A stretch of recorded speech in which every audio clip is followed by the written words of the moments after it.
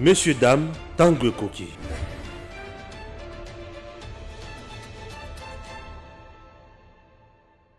Merci, chers compatriotes, surtout bienvenue dans votre émission Tangue Koki. Nous sommes là pour vous parler bien sûr de ce qui est arrivé chez Matata PONYO, et le Komi, et comme bon nini, nani azana tort, nani azana raison. Lolengeni ni sengele to vivaka na mboka na biso. Nos politiciens parfois bazo baloko vraiment ba osalate, mais il faut to kota na muzindo ya likambo oyo pona yebisa bino ke oyo batam so bazolo bazo kanisa ke bazana tort to bazana raison, mais bazo bakaka makambo ba osalate, puisque la justice a sa façon de faire les choses, la politique également. Et ça na lenge na ngwa kosala makambo. Et société nyon sozana lolenge oyo makambo esengeli etambolela. Bande ko balandi, nous sommes là pour vous informer. Tokotika makambo oyo atamukete pote ezali mutuya pona biso. Dodo kamba eloko EBIMISI ke ba bengana ki bango na 5 ans. Mais c'est trop grave. Ba bengana ki bango. Shole dans la posta alo ba bengana ki bango na makanisi nini. La constitution que nous avons est belligérant. Le PSACA, Église catholique, droit de veto, na kati na bango nyonso wana po ba yeba kotala mambo président ya Seni yango buzo ba nyonso. Abbé Shole va nous dire quoi? Regardez comment les gens jouent avec les autres dans notre pays. Regardez comment les gens maltraitent les autres. Na portion ya pouvoir muke baza na dictature ya modèle ya boy. Na portion kaka muke ba pesi bango. Eloka ya muke ya konome ko tuteme ya kopona kaka. Tala dictature baza nango. Et bongo soki batuneti oyo bana ko diriger mboka. Tunga to zala ndenge nini. Tunga to koma na niveau nini. Chers Congolais, il y a des choses où il faut que telemela yango po tango ekoki. Ko dénoncer bango à haute voix. C'est très important. OK? Suivez d'abord le spot, bien sûr, il y a un partenaire Nabiso, il y a chaque partenaire Nabiso Kaboza. Là, vous allez suivre le spot avec vue de loin, et puis vous allez suivre également l'entretien de 5 à 6 minutes comme ça, avec toujours notre partenaire, et puis te revenir pour en détail na dossier nyonso o to bongisi mokolo lelo. Surtout, ne nous quittez pas, suivez notre partenaire, et puis on se retrouve juste après.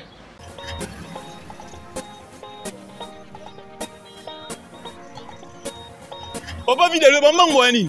Petit n'a ici. Ici, j'ai un problème. Madame est en hernie, faut opérer. Nazana mbongote. Ozana mbongote. Nazana mbongote richi. Ata eloro moi muki ba bien na ndako zate. Petit n'a richi. Oyebi ke bisu bato to salaka na mbongo to kweya to koma koyoka soni. On a koteka biloko ndako. Papa vide loin. Non mais mon place moko koteka biloko non na ndenge ya discrétion. Mutu akoyeba te. C'est vrai. C'est vrai. Na tekelo wani kuna ndenge kubata Mutu akoyeba za. Rishi, siki na tekelo. Basali mama pression lingundu. Eza bo mite bo.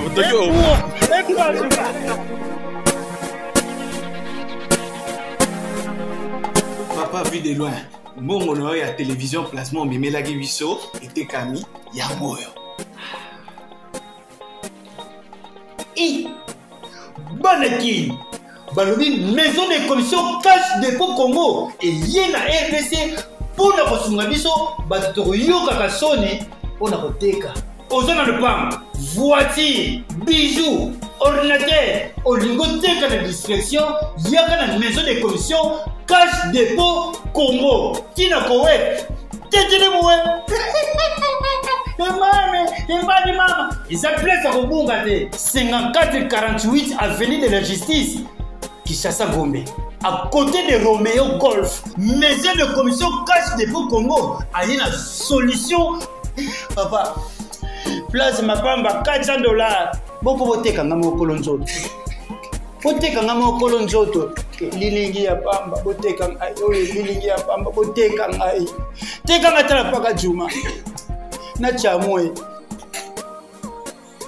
Voilà, Eric Kaboza, Tolandi, message Oyo vi de loin, Azosala na sport.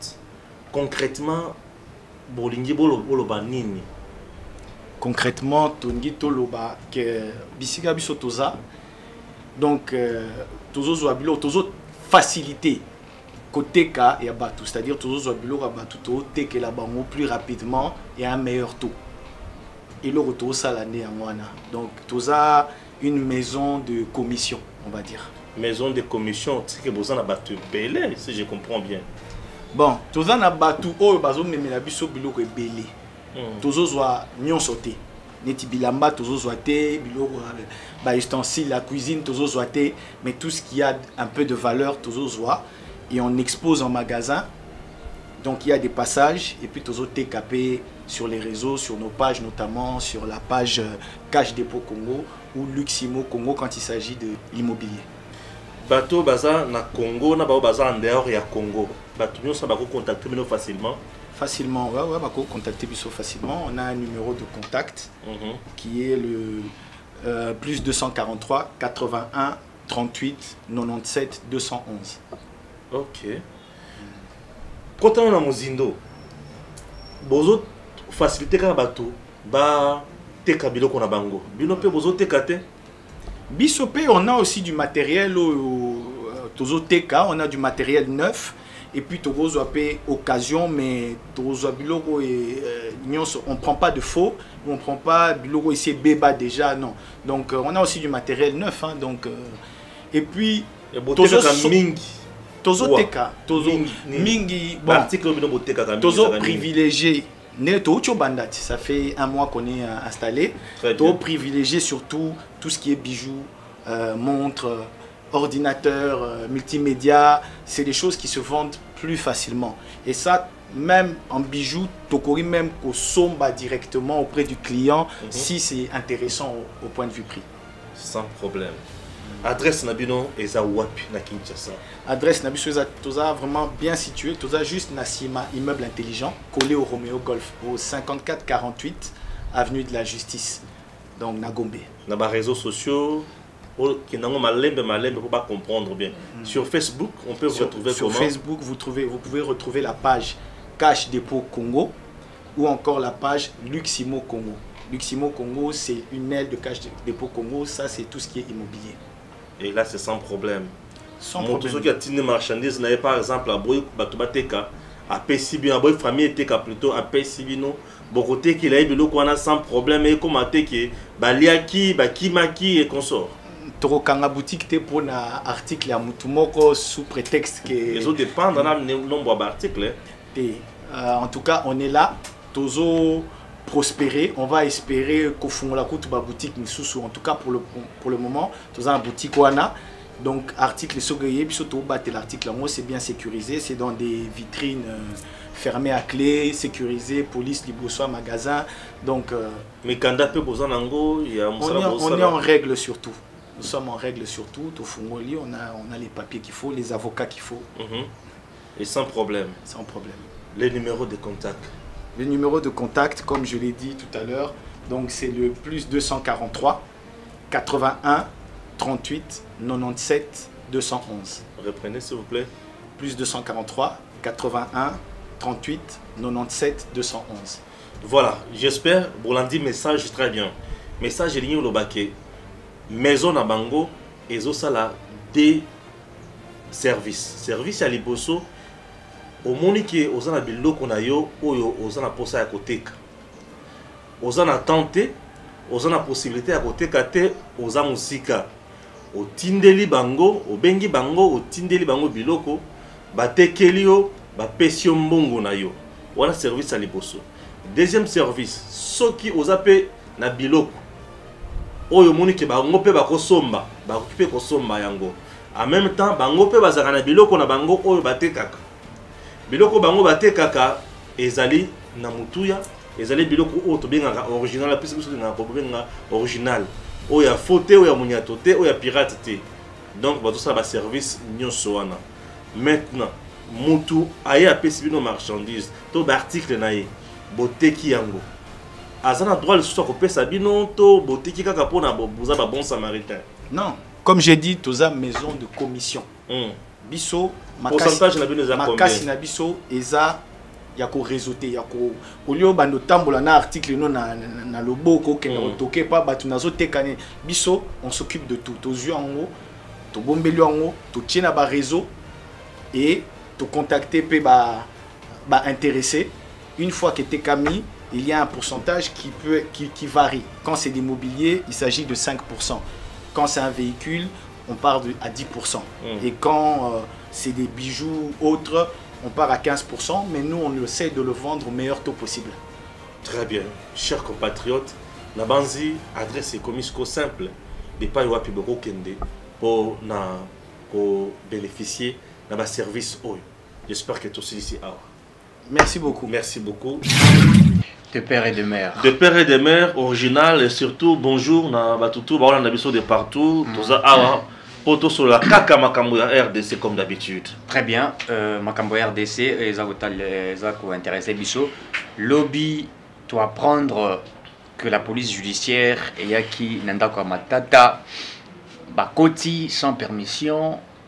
Est-ce que police judiciaire a droit il y a ça automoni na kokota na makase pas mutu pour venir le prendre à main levée s'il faut le dire ainsi ou bien les prendre brutalement? La police judiciaire aza exécutante akoya kosala musala nyonso oyo bakotinda ya sala. Et la police judiciaire n'a pas violé le principe. Le problème est que mutu oyo aza na orgueil mal placé, c'est monsieur Matata Ponyo. Matata Ponyo veut donner des leçons mal placées à la justice. C'est ça le problème. L'orgueil va tuer Matata Ponyo. L'orgueil va faire humilier Matata Ponyo. Si Matata Ponyo subit Makambo, c'est suite à son orgueil. Oui, à cause de ça, raison pour laquelle il a subir Makambo. C'est déplorable. Il y a comment on a monté Matata Ponyo Naran Azali. Il y a ancien premier ministre. Aza incapable de coopérer dans la justice. Matata Ponyo veut fuir quoi? Matata Ponyo veut pourquoi il veut se victimiser? C'est un schéma qu'il a aussi mis en place pour qu'on fasse parler de lui, pour que les gens voient réellement que la justice fait un forcing. Or, en réalité, il n'y a pas de forcing. La justice applique des méthodes appropriées dans le comportement où Matata Ponyo affiché devant Mibeko ya Mboka na biso. Matata Ponyo est poursuivi na makambo ya Bokanga Lonzo, na azaki pe poursuivi na makambo ya zarianisation. Na dossier zarianisation, Matata Ponyo était déjà relaxé, va trouver qu'il azaki na dossier zariaki vide et consort. Mais on n'avait pas clôturé le poursuite judiciaire na dossier. On n'avait pas clôturé ça. Et le procureur général est capable de se saisir de toute infraction. Et surtout, il s'agit de détournement de deniers publics. Très bien. Il ne peut pas te laisser partir comme ça. Il n'y a pas acharnement politique. Je dis non. Il n'y a pas acharnement sur M. Matata Ponyo. Il n'y en a pas. La justice fait son travail et poursuit cours normal Lango ya Moussala. Matata Ponyo est en train de faire... Yakobimisa image Yamabe à la justice congolaise. C'est tout ce qu'il fait. Mais il se trompe, puisqu'il sait très bien qu'il sera arrêté. Oui. Matata sait qu'il sera arrêté, condamné dans les dossiers de Bokanga Lonzo. Il sait. Matata n'est pas un petit enfant. Il se reproche de quelque chose. Ces dossiers-là, ils ont tellement mozindo. Tolobara maintes fois que Matata a dirigé na régime ya Kabila. Kabila tient na lobby awa que Kabila zaïka au pes au yibi aïbisio que où est ma part. Etienne l'a dit ici. Maintenant Matata Ponyo ne peut pas se dire qu'il est saint. Si il est saint, aïbisabiso na bozuni ni o yakoki kokoma na mbongo za na yango lelo o atonga tonga wana. Non. Université, le centre de santé. Non. Vous voyez notre pays, et Zamboka Moko, le président Félix Tshisekedi, Akouti Yango n'a pas défi, n'a pas problème dans tous les secteurs. La RDC, ils ont pas problème dans tous les domaines. La domaine éducation, problème il y a bon enseignant gauche à droite, bazo bunda. Beko les athées. Université, bien sûr, bâtiment, il y a toujours des problèmes. Les boules, les boules. Aucun domaine de la santé, tout ça, dans l'hôpital, il y a malongate, les médecins, les docteurs, les infirmiers, bazo grévé, bazo bunda, bazo le salaire à malonga. olongo na domaine de la santé tozaka kuna ba hôpital général de référence na mboka na biso ya malonga ezalaka te soki otamboli centre de chaque commune pour trouver un hôpital à l'état c'est tout un problème olongo na domaine de la santé dans le domaine aucun domaine de la justice d'ici là il y aura domaine de la justice dans un info d'ici là il y aura permutation na mise en place na ba magistrat et belé à Kinshasa ya Moyibi baké na province et ça dit à quoi permutation permutation et ça les maka et ça les maka non et belé à Kinshasa baké na province il faut abattre les biso ba nouvelle tête pour basala musala puisque belé bazana na ba réseau mafieux tout ça Félix est en train de faire le travail mais les gens ne verront pas ça au moni très bien. Très bien. Mais c'est ça dans domaine. Ok, dans domaine de justice, il y a de sérieux problèmes. Des sérieux problèmes par réseau mafieux, magistrat pour tel bazar, magistrat c'est magistrat c'est là. Et il y a des dossiers de justice jusqu'aujourd'hui font la kayangote. Au long de domaine aucun domaine où sous la fonction publique dans tous les domaines de la cannabiso, nous sommes par terre. Tout ça avec le régime des sanguinaires, des Pierre et Joseph Kabila. Mais eux-mêmes, imagine-toi que Bato Basala pendant 18 ans. Dans le domaine nyonso, il y a des déficits, il y a pas, tous les domaines sont par terre. Mais Bango nyonso, on a bazaba riche. Tout le monde va travailler dans le domaine de l'État. Kabila a travaillé comme président de la République dans notre pays. Lui est milliardaire, mais Congo, misérable. Dans le secteur, le ministre va PDG, dans le secteur, nous sommes tangi oyo. Nous sommes tangi te. Bango tout bazaba tambongo. Mais le secteur, nous sommes par terre. C'est pour vous dire que Matata Ponyo ne peut pas s'échapper. Il ne peut pas se victimiser. Bakoti nanda konanga, bakoti nga bisika na lalaki, nazala kati ko se reposer, nakala nga ya maladie. Olandi. Ba forcer porte nanga, police judiciaire à côté a vandaliser nda konanga. Oui. Pourquoi? Batindela kingai mandat illégal et pas ya mukolo na kokende ko répondre na ngote. Mandat illégal, qu'est-ce qui veut et mandat illégal? Nde place c'est quoi dans la zone bakema Matata Ponyo za orgueil mal placé. Nde biloko wana. Il fait de l'orgueil mal placé. Ozomona. Il s'agit pas de la politique, il s'agit de la justice. Justice et ça la démarche na ngwe salaka. Batindelo mandat libos convocation. Oboyi. Batindelo invitation oboyi. Mandat boyi. Mais comme à un moment il faut comme à force. Dans le bas qui tu comme à un moment Matata Ponyo sera pris man méritable. Bah il va jouer bah toki chok. Allez contre la mutuka. Na lobaka yango ke nazo mona ya bando to na réseau sim na mikolo. Je l'avais dit que Matata Ponyo nazo mona ye bah il va toki bah tuer na mutuka. Tu peux passer na ngaza ke ba chai na mutuka oyo ba position fana ngambo koto o ba fana ngambo koto te. Pour ce que ba tuer na se wana ba ko banda ko nyata na ba botine. Ancien Premier ministre. Ancien Premier ministre. Et c'est la honte. Très bien.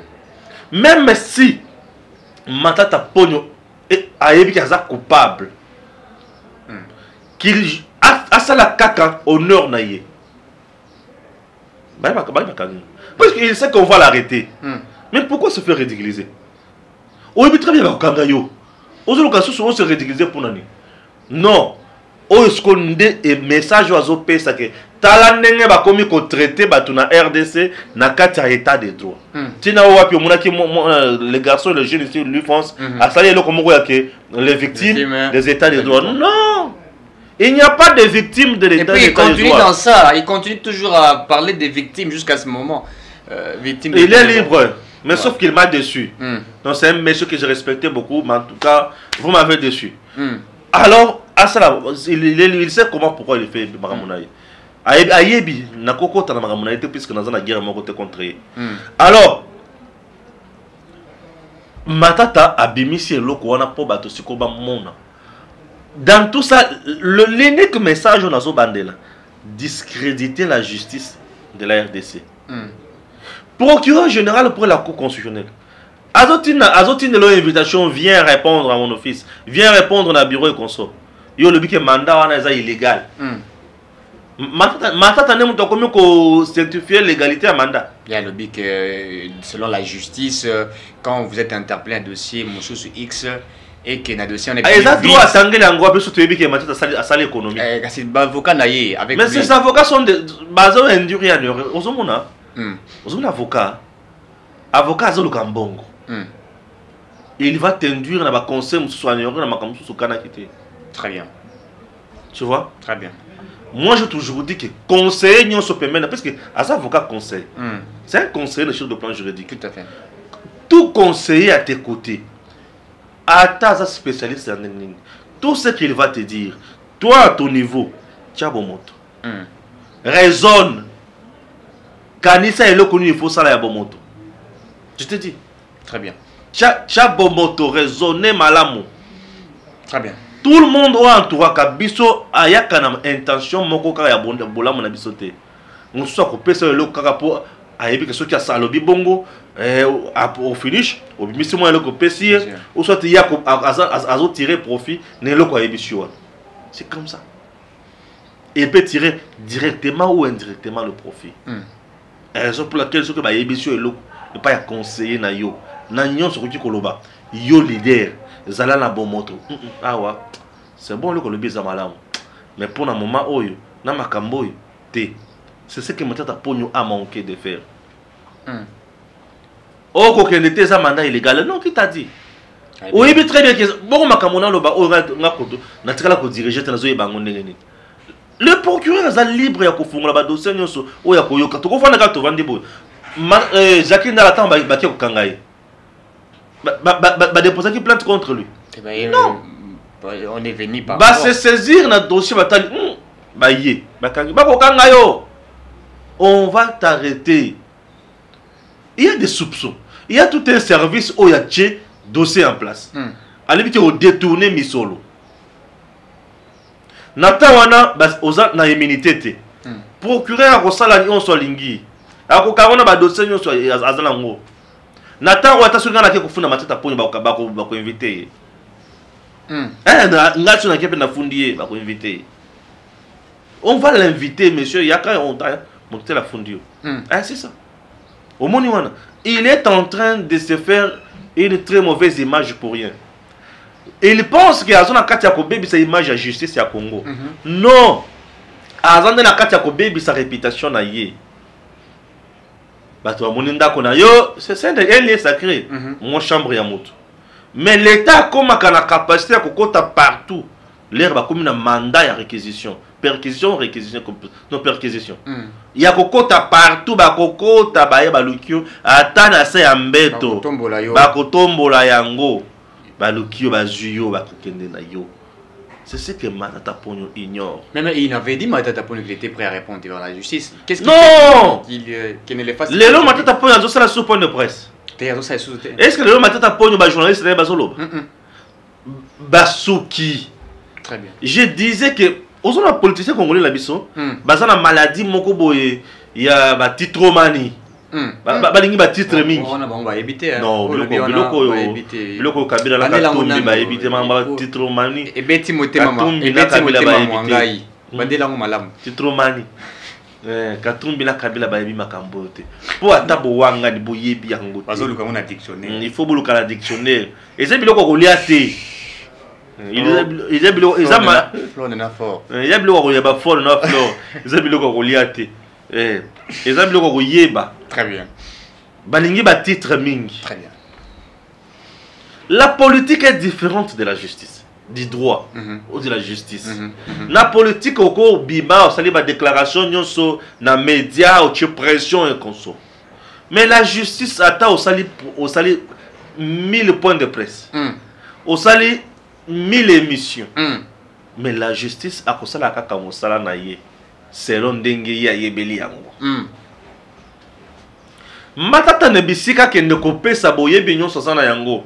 Banquette na ye nyonso sala na ba journaliste na ye na justice yazo ya kopesa na média. Biso tokozwa kaka. Ata soki le biele kana edem tokolekisa futa communication na yo. O futili konda na yo tokolekisa. Mais ce que tu as revendre pour la analyse la vie monsieur va répondre à la justice. C'est ça ce que les gens oublient. La justice fait son travail. Maladi moko matata ponye bomi oyo ndeo ebomaka kamere tango sam. Répondre devant le tribunal yazo lobana peuple congolais. Les Cambo bazo verser des chefs de l'État. Bazo monanga ité. Les Cambo bazo sala au papa. Répond au tribunal. Ok. Biso to moni ke babanda ko juger au colocation de l'État c'est bon. To salini. Et le côté tribunal a salini akati makambo. Aza wapi na prison. Matata ponye va finir comme ça. Puis avec qui na poison? Ndé parce que dans un autre. Aza na kati ya chambre na ye. Na moni corps médical kunate. Il va y avoir possibilité de photo à corps médical. Depuis ton 5 ans examen ya médecin légiste. Non to moni angote. Yé muto aza na poison. Donc traitement na poison na aussi dans la chambre bon. C'est tout à fait normal on appelle na poison, les bazo pesa ba kisi, ba diarrhée consort na bana za kozala mingi na chambre na olala. On ne refuse pas. Mais matata ponyo et sengeli ayebani azosa. Ce qui a solo pe azobela, je ne peux pas dire que akofa non. Asali citoyen. Ce qui a mbongo Congo yazonga. Ce qui a kofi siko mbongo Congo ekobongo. Dans la posa ya mbongo nano avant kufa. Dans la posa na yeteka na mbongo. Mbongo nano. Mbongo na biso. Bato baza posa na yo za famille na yo bana na yo tout à fait normal. Biso mbongo na biso. Biso nano mbongo, biso ba congolais to lokana mbongo na biso. Mbongo na biso ezongila na libenga ya l'État. Ce qui est ongité auquel la prison aussi si bakateli etumbu ya ningo yibaki misolo ya l'État. Ce qui peut oyibaki te batika yo vana kimia, c'est important. Mais tika comme ça dossier grave. C'est la justice ya liboso tango ebengisa ki. Akendaki. A sambi. Asa danger. Après la matata pole. Alors maestro alongoli mandat d'amener. Résidence surveillée à Longoli. Azui liberté na Mokolomoko. Quelle prouesse. Non, c'est un leader. Non, à Longola. Félicitations. Mais à Wawa, l'ande la procédure. Qu'ils suivent la procédure. Qu'ils respectent la procédure.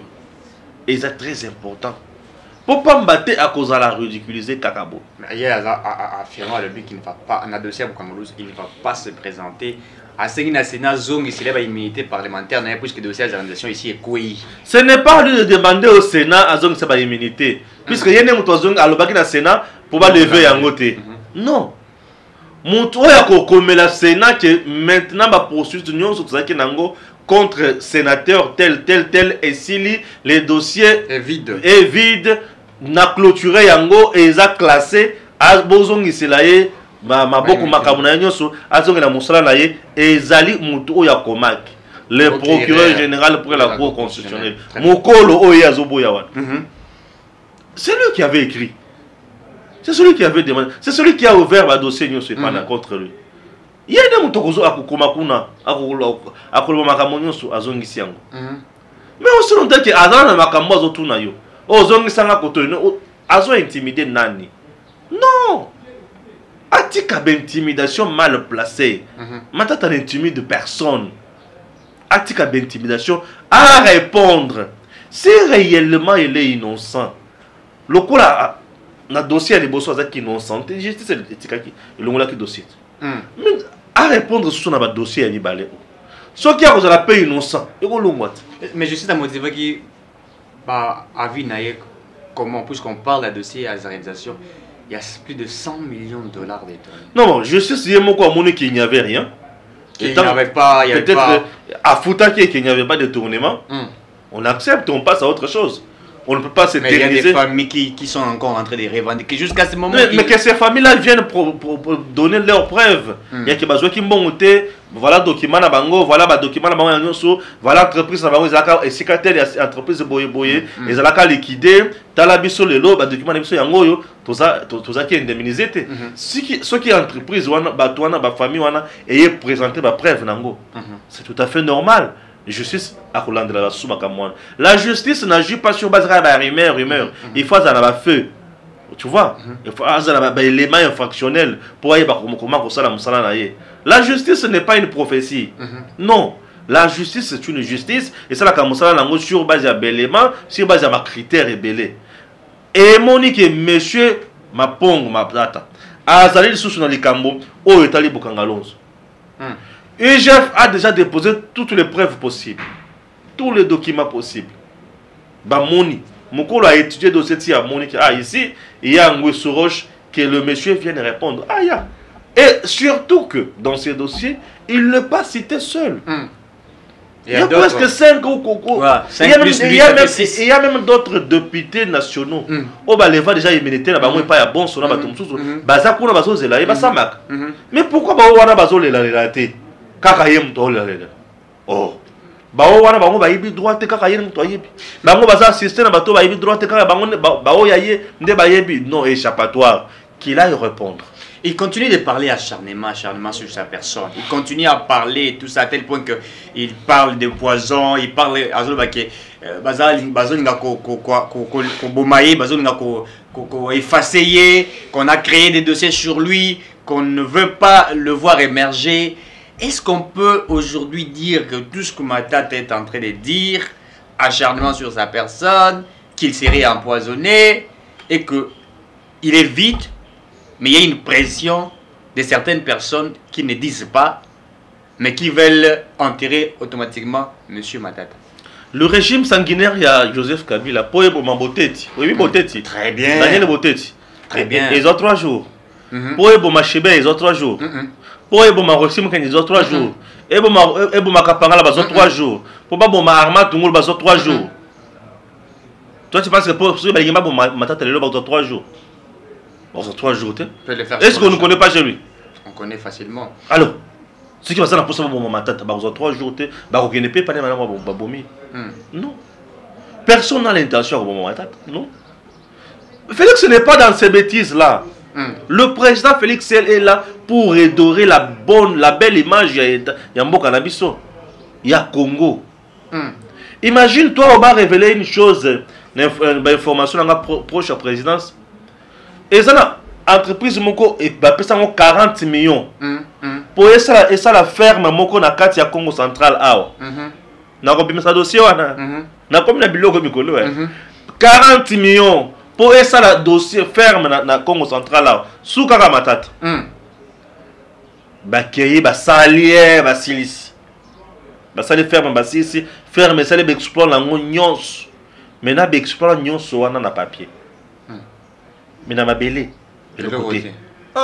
Bazon ici, partenaire, tout est bien fait. La population tellement contente. 40 millions. Hollandi? Je dis bien 40 millions. Mbongo Keye. Sous Matata. Sous Matata. C'est taper de l'argent. Kakayete, il y a kakate. L'entreprise, il y a un secteur Moussoussou.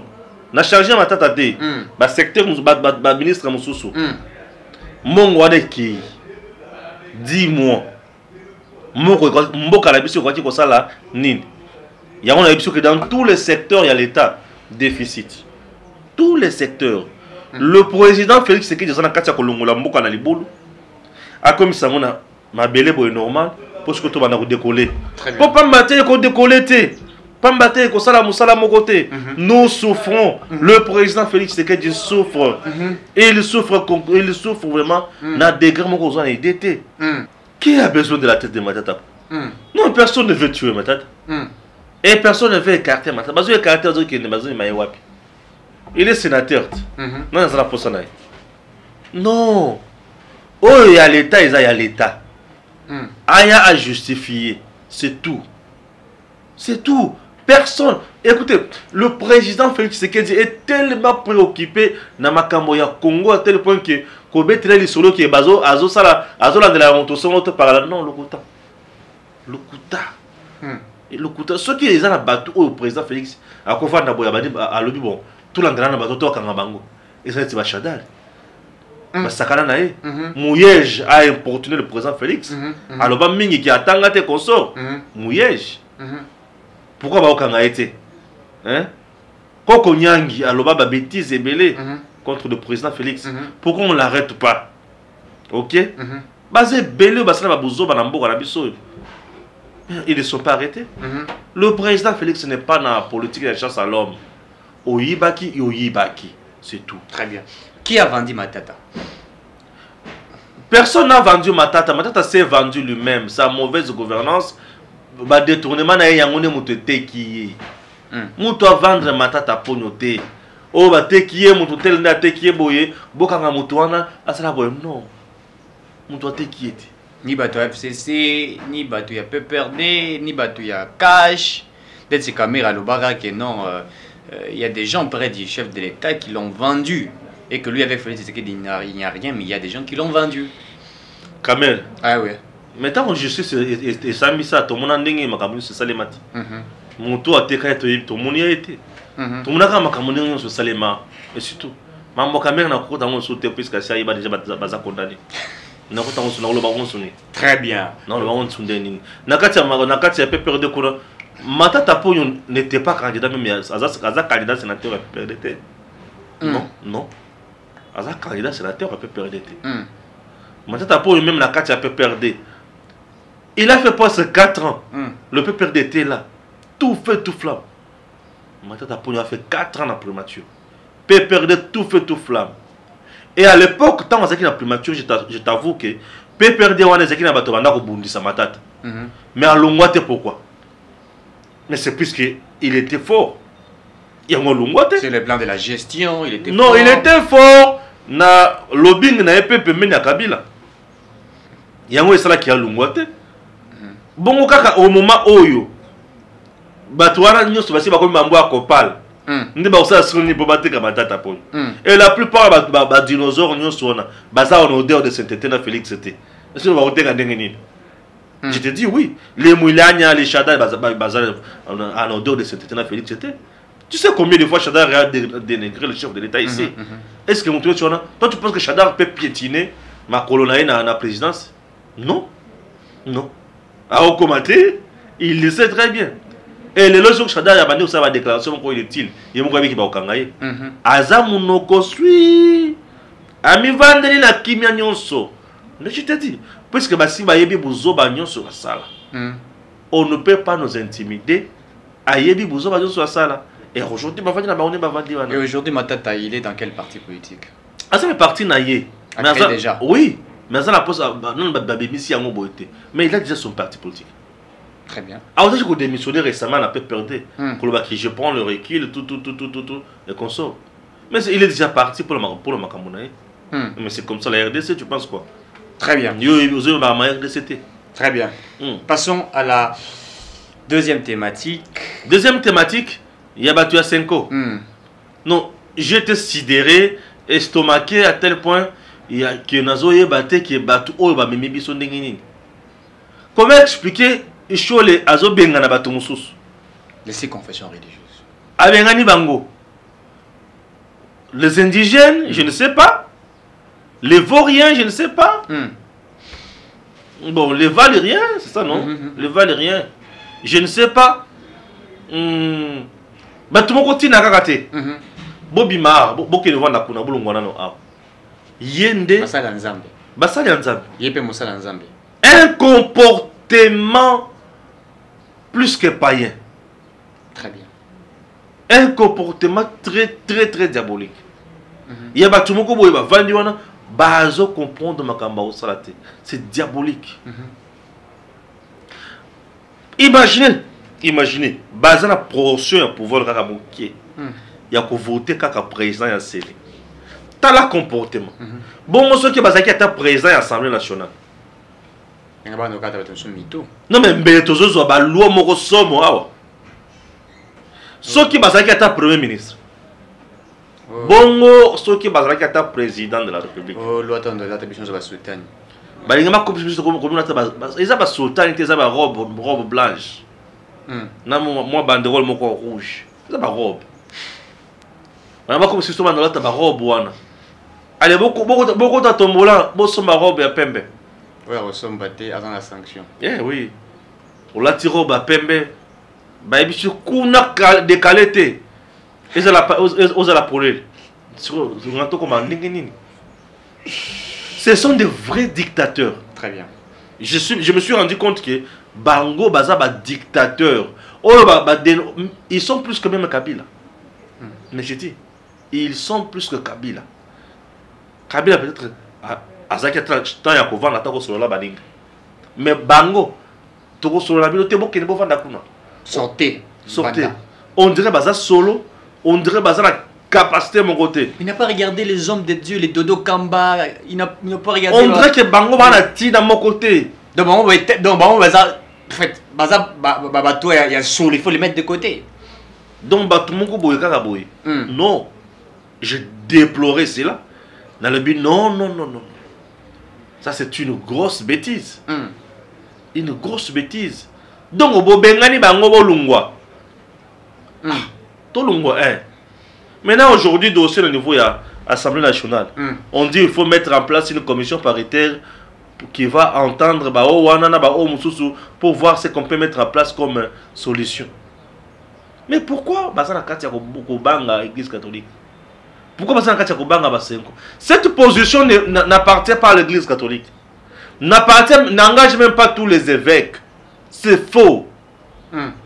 C'est une position à Shole, Namutunaye. Shole, Utembi, Alingambongo. Des vrais dictateurs. Mais pourquoi ils ne peuvent pas créer les partis politiques dont Alingambongo, président, Shole, secrétaire général. Non, il y a peut-être les rapporteurs. Baza plus que Mobutu. Ce sont des vrais dictateurs. Vous êtes qu'à deux. Bon, droit de veto, ça dit pour organiser ma organisation simplement. Mais vos voix, ezo zalami balete. Voix na yo ya moko zaka moko. La preuve que balobi que voix na bino mi balé zaka mi balé 6 à 6. Droit de veto peut-être c'est pour organiser, initier. Et voilà. C'est ça non? Vous organiser, initier, coordonner. Très bien. Faire des suivis et consorts. Mais ils n'ont pas le droit de sanctionner. Non, ils n'ont pas le droit de chasser certains ni au moins de chasser hommes de Dieu. Bon, vendre quoi la non, travailler autrement. Bido banani. Bakangeli bango tina bam lampe. Bazaki na posa ba boma bango to ils avaient l'envie de les égorger ou quoi? Je ne sais pas. Basa batu ba beti libande. Chers Congolais, vous comprendre. Dans la batu botoza na bango. Donc, Shole a bengani batu mususu bokende bolungwa wana. Nako bengana wana est-ce que bakisi que vous êtes des imbéciles? Na ebité. Est-ce que bakisi que vous êtes des médiocres? Na ebité. Est-ce que bakisi que vous êtes des indigènes? Ça ce sont des questions que je me pose. Abakisa que loko moko te na suka wana, les razo bengana bango. Et puis bengana bango na ndenge ni na. Et siko na hota la voix na ye. Siko na ya wana so yotuna. Bokende bwabino bovanda kuna. Bokende bwabino. C'est osate alobaki osate zazo bate. Monsieur quittez ici. Te ya bongo te. Wana za église de réveil. Monsieur quittez ici. Sortez dehors. Monsieur sortez dehors. Tu vois? C'est aberrant. Ce sont des révélations qui frisent. Très bien. Ça dérange. Je peux dire des révélations accablantes et troublantes. Il y a Makassi, hein? Bandela ou Makassi. Des révélations, non. Des révélations accablantes et troublantes. Alors que tout dans ma tête à pono. Accablantes, ça, câble, on a vu ma câble à courant. On a vu accablante. Tu as retourné ça, câble à monnaie, tout y a. Ça, câble à monnaie. Oui, ma cambo. Et ça dérange. Très bien. Mais, tu vas vendre, oh, Église catholique. Regardez. Boutela Mambaosa. Un comportement où ils y allaient l'autre. Bango bazala kakaboy. Bango bazala kakaboy. Sur le droit des veto dans la version 2. est-ce qu'on ne peut pas encore changer, puisque ils ont traîné dans le on a le droit des vecteurs organisés et tout ça. Est-ce qu'on ne peut pas changer, mettre attends, il y a l'église qui manque, il y a l'église. Non, présentement, nous sommes dans l'impossibilité, il y a que va changer. Puisque tout part de la constitution des belligérants. Tout à fait. Nous, c'est outil la constitution à belligérants. Tu sais quoi? Belligérants, wana. Entre eux, parce qu'il a confiance. Et que ce que tu lobby, le ministère intérieur a organisé l'élection. Et que le ministère intérieur a tombé par exemple dans Maboko, il y a Robert Roy. C'est que Robert Roy a favorisé Batunaye. Sur ce, mettons en place une institution neutre. Puisque sous mon bouton, on va saigner, c'est là qui était. Depuis qu'on a la CENI dans notre pays, qu'est-ce qui a changé? En France, il n'y a pas la CENI. Non, il n'y en a pas. Dans plusieurs pays, c'est le ministère de l'Intérieur qui organise les élections. Il n'y en a pas. C'est quelque chose qui a été mis en place. Na bateau, parce qu'il a confiance entre Bangoté. La constitution mise en place par des belligérants. Bemba Mutamando qui n'a pas bonaye. Nazareth Robert. Batamando qui n'a pas bonabango. Kabila Mutamando qui n'a pas. Oyo koto yo. Et les colons bangonyo sur Rwanda, Burundi et Ouganda. Rwanda, Burundi et Ouganda, parce qu'il n'a pas confiance sur sauté. Bazana posa. Donc ces trois pays-là nous géraient. Ces trois pays-là avaient mis notre pays à genoux. Vandawana yo, total yo. Baotala biso. Oyo boyo. Non, bocha yo comme super mais bino bozalate. Maintenant, net aujourd'hui. Et c'est le ministère de l'Intérieur qui organise les élections. C'est que les gens doivent savoir, nous sommes en Afrique. Très bien. Mandat à Liboso, le président qui est en place va passer. Deuxième mandat, il va toujours passer. Ce que tu as déjà mis ma camouana, et tu comprendre ma camoussous. Puisque là, nous sommes en Afrique. Et troisième mandat, le coup de lobby, un seul mandat, une seule fois renouvelable. Avant de naïe. Bicho sur le côté de la place, à s'accrocher les sources dans le pouvoir. À ce mandat, le boss a mis balai. Et à cette élection, il y a un candidat. Attention qu'il y a un mais ce n'est pas lui. Ah, ce n'est plus lui. Il est déjà parti. Il est déjà parti, ce n'est plus lui. Kabila avait essayé même de mettre son candidat, il a échoué. Même pas son candidat, mais son dauphin. Son dauphin. À qui il a remis beaucoup de moyens. Et puis, Mouta famille, bon, entre guillemets, Shadar. Oui, Arben Shadar et oncle. Il y a solo. Je vous informe. Bon. Ah oui, Shadar, il y a un membre de la famille à Kabila. Il va l'appeler oncle. Ok. De Makila Rouneganga qui, hein? Oh. Sore Zalaki Fachi Azui Moutunaya Chia Kasa, on allait créer les balouba comme un dossier de Nekadima. Pour ce que tu Bolo Bakayango to Messine. Alors, il n'y a pas n'importe quoi. Et ces gens, ces belligérants là, ils ont Makamonioso. Et si on a ma confession religieuse, bataille les sous. Je t'avoue encore une autre chose. Tu vois, le Rwanda nous a tellement aussi infiltrés dans le domaine de la religion. Ah bon? Oui, je te dis. Les Rwandais savent très bien que les Congolais aiment trop la prière. Et la plupart, il n'y a pas Rwandais, mais à côté, il y a Mingi. Toi, tu ne sais pas qui Robert a prêché. C'est un pasteur. On parle de ce qu'on... C'est un pasteur. Mais derrière son dos. Ceux qui ont Sambel, Seigneur Dieu, qu'il te plaise. Et puis avec un français, hein, qu'il te plaise de vouloir. Mais yemoko mutu. Na oyazo sal. Okusanga Seigneur qui te plaise olimbisa na masumaki. La nyo setanga pona nga. Oh na sala na boma. Ya bantabate. Oh nga na boma. Ya bambwate. Banguluti. Batu. Alors bah Emmanuel, j'ai abattu. Ya bambwate mais ya batu. Très bien. Et batu wana batikela biso ngamboyo. Et ils ont choisi ça, c'est un coup, batché na moi autonomie mon gros na bébé qu'on a bangola tout des consort. Ndé ma benyo soyo. Ndé liwa nyon soyo. Toi la kati ya kokufa. Mais kosila puisque c'est pour un temps. Liwa oyo ekosila po ezali ya tango. Très bien. Ekosila. Maintenant aujourd'hui, je ne peux pas conseiller le président Félix, ton régime le président Félix va changer mécanisme nyonso. Pour ce qui va changer yango. Va changer yango en vertu de pour basa la makamona bango basa à l'aise. Batika batu oyo ba mema biso na logique na bango. Bako suka contre mur. Puisque ba barrière ya makasi za liboso na bango. Et ça, élection. Candidat, on va kobimisa à niveau de l'Assemblée nationale.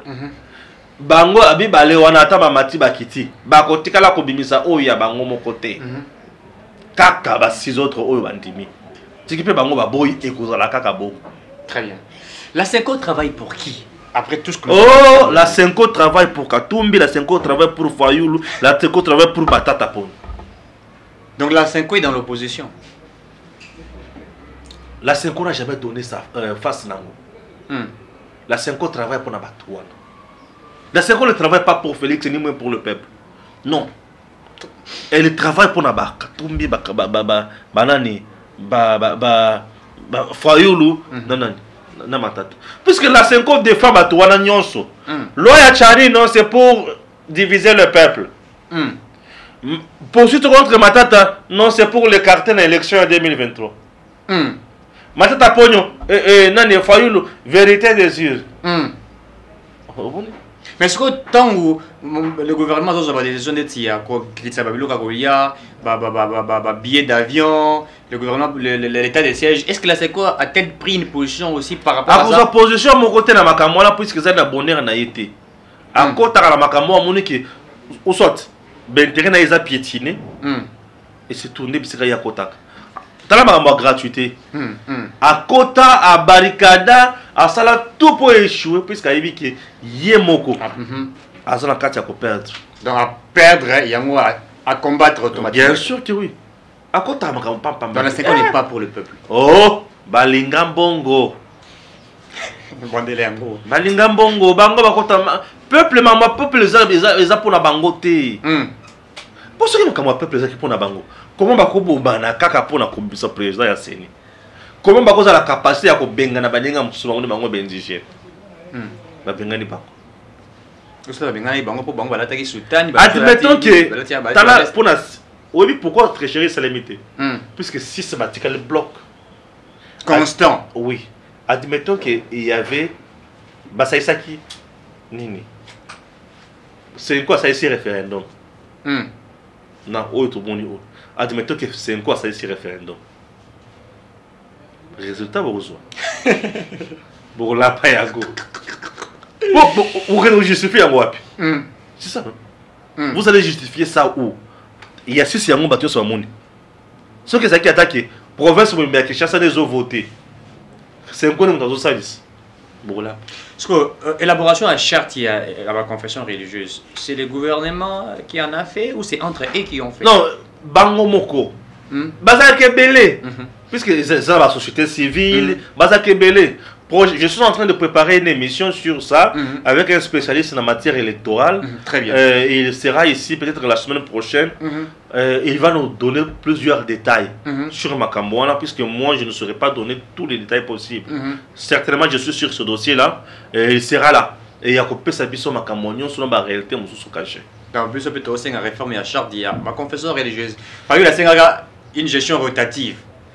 Il faut que on peut appliquer puisque l'église catholique reste toujours là en train d'avoir plus le droit. Tout ce qu'on peut dire, c'est que leadership, il y a Makambo, il y a confession religieuse, il y a catholique et faillir. Donc c'est un leadership moko très partisan. Leadership, il y a bien intérêt et non, il y a bien intérêt à l'individu et non leadership, il y a bien-être. C'est tout ce que je peux conclure. Très bien. Il y a encore ajouté? Non, et le quoi ajouter, c'est que la population a été 5 ans, Shole n'a pas tourné, un vrai dictateur, on est bloqué pour le processus électoral dans le Nabiso. Et je ne vois pas pourquoi, dans le côté il y a belé pour Nabango. Tout ce que moi je peux vous dire, c'est que Nzambe à comprendre déjà, à mon déjà que tous ala kiwana ko souffrir, mais tout le monde va vrai il y a peuple bango yoyo. Les vrais détracteurs, bah vrai bateau au bazar la carte qui a bloqué Félix ça c'est le côté bango yoyo. Donc ce qui est important c'est que les gens suivent encore la deuxième partie. Il y a émission Nabiso. Et nous nous excusons pour ce retard. Il faut avouer que on aurait pu commencer plus tôt. C'est vraiment un désagrément. Nous nous excusons pour ça. nous aurons un point de presse qui va être tout à fait particulier. C'est au fait une communication que nous passons au sujet de ce que nous avons fait comme travail. Et nous aurons deux grandes parties. La première partie consistera plutôt à relater tout ce que nous avons fait jusqu'ici comme travail. Et la seconde, ce serait, on donnera l'occasion à tous les journalistes qui sont là de pouvoir poser leurs questions. Et nous souhaitons à ce que ça se passe de la bonne façon. Nous sommes des chefs religieux. Nous voulons que les choses se passent calmement, dans la quiétude. Mais bien avant cela, nous venons de nous concerter, de parler encore. Parce qu'il y a quand même quelques points qui nous embarrassent, s'il faudrait les dire comme ça, avant de commencer par le premier point que je viens de citer tout à l'heure. C'est le sujet de quelques mauvaises nouvelles que nous avons.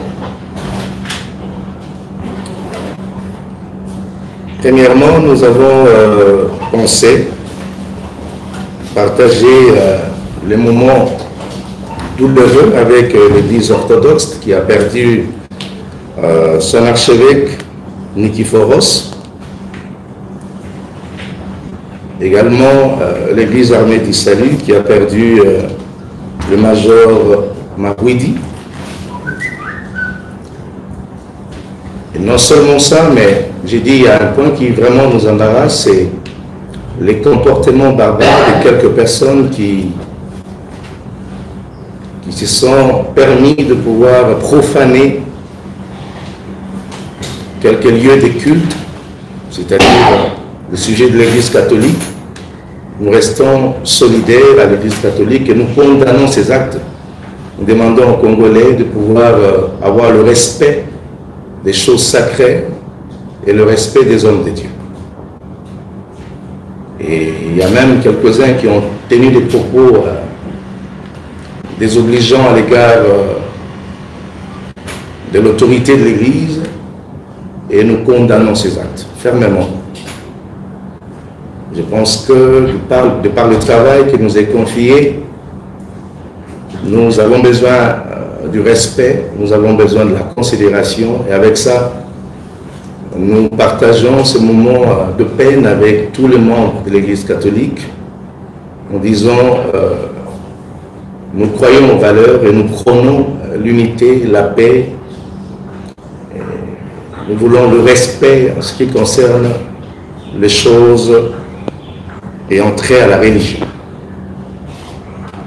J'ai voulu être détendu en expliquant ce qui s'est passé en réalité. Lors de la communication précédente, il faudrait dire, nous étions ici le 27, nous avons dit ce soir-là que nous sommes unis et nous n'avons pas besoin de nous diviser.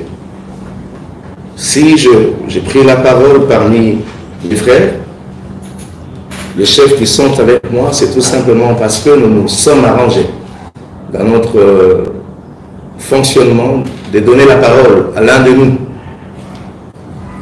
Et je parle au nom de tous les chefs qui sont avec nous. Parce que tous nous représentons nos confessions religieuses et on les dit parce que nous partageons les mêmes valeurs. Qu'est-ce qui s'est passé réellement? On n'est pas revenir sur beaucoup de choses. Vous savez que on nous avait envoyé des lettres pour pouvoir tenir compte du calendrier.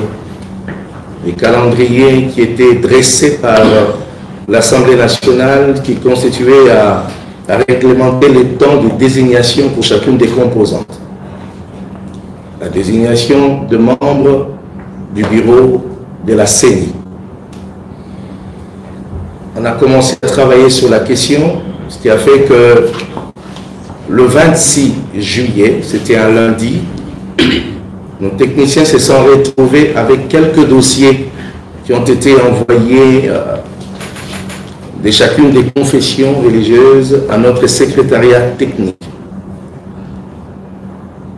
Et au cours duquel il y a eu la réception non seulement des dossiers des candidats, mais aussi la préparation de la réunion qui devait se tenir le jour suivant, soit le mercredi. Le mardi 27 juillet. Là, c'était la plénière. De par notre charte, la plénière est convoquée par le président de la plateforme, ce qui a été fait, et la plénière réunit le chef de confession religieuse, donc le 8, la plateforme. Mais ils sont accompagnés de leur secrétaire technique ou expert, il faut le dire comme ça. Nous sommes arrivés le mardi 27 juillet à 8h30.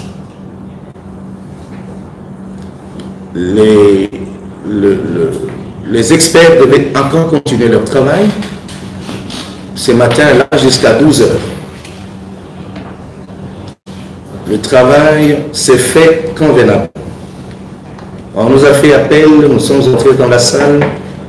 Nous, les chefs des confessions religieuses, nous étions à 8, accompagnés de nos experts qui avaient déjà commencé le travail depuis le matin. On nous présente sur la table quelques dossiers retenus. Entre autres, 4 dossiers. Si vous êtes précis, voilà. 4 dossiers retenus. De ces 4 dossiers, on devait travailler en tenant compte de quelques sujets à l'ordre du jour. Si vous me permettrez que je rappelle, le premier sujet c'était la prière. Je ferais que ça se passe comme ça. L'un de nous avait rappelé que la prière ne doit pas être un sujet à l'ordre du jour, mais on est toujours la prière. Et puis le deuxième sujet c'était la vérification de présence. Troisième c'était la lecture des dispositions de la loi relative à la désignation des animateurs de la CENI. Le quatrième, c'était la lecture des dispositions de la charte de la plateforme relative aux valeurs communes et au mode de prise de décision. Et cinquième sujet, c'était le rappel du communiqué conjoint des chefs de confession religieuse du 23 juillet 2021. Le sixième, c'était la présentation du rapport des traitements des dossiers des candidatures par les secrétariats techniques de la plateforme. Et le septième sujet à l'ordre du jour, c'était l'examen par la plénière des dossiers retenus au secrétariat technique. Il faut retenir pour ça. Le huitième sujet inscrit à l'ordre du jour, c'était l'interview accordée aux candidats. Chacun des candidats qui étaient retenus, on leur a accordé l'interview de 20 minutes pour chacun. Et le neuvième, c'était la délibération. Le dixième sujet, c'était l'établissement du procès verbal. Et le 11e sujet, c'était la prière de clôture. Nous avons traité nous avons déjà ce jour-là, on a commencé depuis à partir des 12 heures, il faut le dire. Nous sommes arrivés jusqu'au 8e sujet. C'était l'interview qu'on avait accordée aux candidats retenus. Ils sont passés, il y en avait 4, je rappelle, tous sont passés et on a eu le temps de leur poser des questions. Et on a passé cette étape, nous sommes arrivés au 9e point inscrit à l'ordre du jour, c'était la délibération. Et c'est là que nous avons commencé à travailler, vous comprendrez, qu'après la délibération devait venir en principe le procès verbal, l'établissement du procès verbal. Et c'est là que nous avons pris soin de travailler correctement, c'est-à-dire on a commencé à dégager, à chercher les consensus pour pouvoir nous départager au sujet des candidats, mais il faut avouer que dans le travail, à un certain moment, unanimement, nous avons su dégager les 2 meilleurs des 4 que nous avions au départ. On a su dégager, en tout cas unanimement. Tout le monde était d'accord que voilà, il y en a 2, dont un était d'ailleurs beaucoup plus expérimenté. Alors, on devait trouver une résolution. Je vous informe, pendant ce temps, on a commencé à discuter au sujet du choix que nous devrions tous opérer. Là, sur celui qui devait être le président. Pendant ce temps, il y a eu quelques points évoqués. Quelques-uns. Parmi le point évoqué qui touchait, semble-t-il, à l'éthique. On a dit, ben voilà, sur le plan technique, ils remplissent les critères, mais sur le plan éthique, il y a un problème. On a voulu savoir ce qu'était réellement le problème. On parlait à ce moment-là de certains, on appelle ça rumeurs, de certains soupçons au sujet de ces 2 candidats. À l'un, on disait qu'il y aurait des personnes qui étaient en train de dire que celui-là serait le candidat d'un parti politique, d'un mouvement politique, d'une tendance politique. Et il y aurait même des menaces sur quelques-uns des chefs à cause de ces candidats-là, si jamais ils n'arrivaient à les désigner. À l'autre, l'on disait, semblait-il, qu'il aurait proposé quelques billets de banque à quelques chefs. Il se serait confié à l'un des chefs pour dire j'ai autant d'argent pour pouvoir donner aux autres. Et de ces sujets, nous avons pensé que c'était des allégations qui n'avaient pas de preuves. D'autant plus qu'à un certain moment, nous nous sommes dit on ne sait pas très bien établir le lien entre ce que l'on dit des personnes qui s'étaient présentées comme candidats ou des accusés. À ce moment-là, on parle des accusés. Nous disons, mais attends.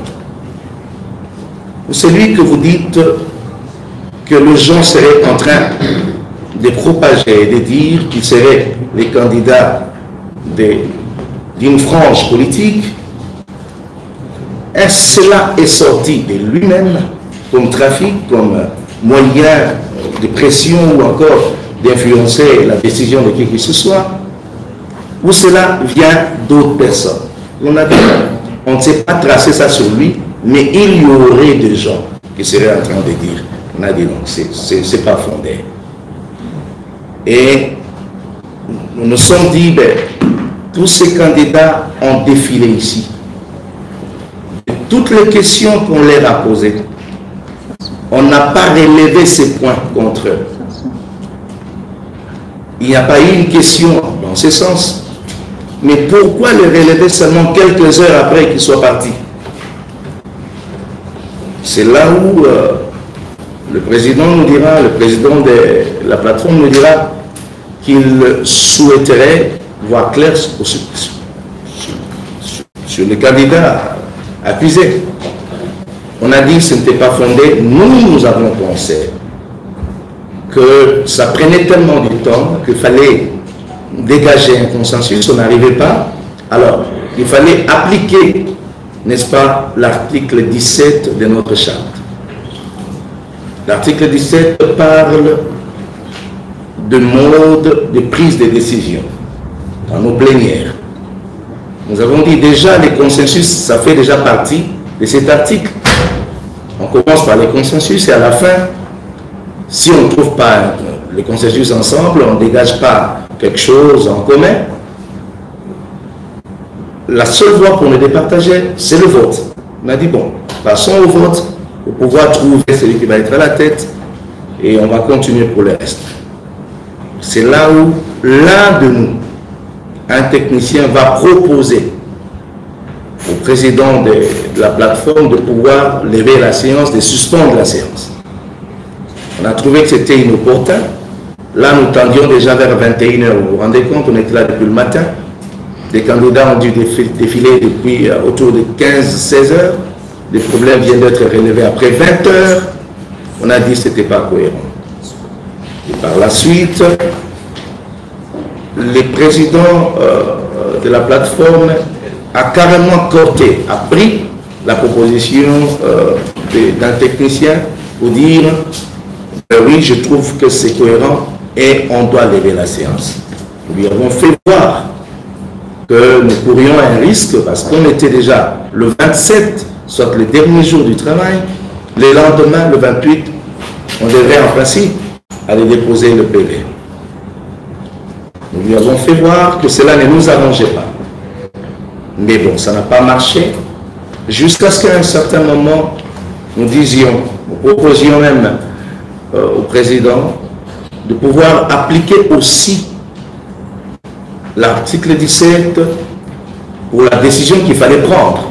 Parce que l'article 17 ne s'applique pas seulement pour la désignation, d'ailleurs on n'a même pas parlé de la désignation dedans, mais l'article 17, ça fait partie du mode de prise de décision. C'est le mode de prise de décision. En principe, c'est l'article qui doit être utilisé à chaque fois que nous devons prendre une décision dans ce qu'on fait. C'est comme ça qu'on lui dira, bon, s'il y a une possibilité de proposer cela, si jamais la majorité optait pour que tu lèves la séance, tu vas le faire, mais si ce n'est pas le cas, alors laissez-nous travailler. La partie qui reste, elle est toute petite, on peut l'épuiser en quelques minutes, et le président n'a pas été souple pour nous laisser cette occasion de continuer de parachever le travail. C'est là où nous nous sommes dit, on reste, nous devons travailler. On a dit net, on n'accepte pas. Président, nous appelons votre sagesse, nous devons continuer. À un certain moment, le président dit, bon, je ne sais pas non plus prendre une décision d'amener les choses au vote pour appliquer l'article 17. Alors, on a fait pression, c'était dans notre réunion, ça c'est une cuisine interne, on a fait pression, jusqu'à ce qu'ils disent, bon, si tel est le cas, moi je pars.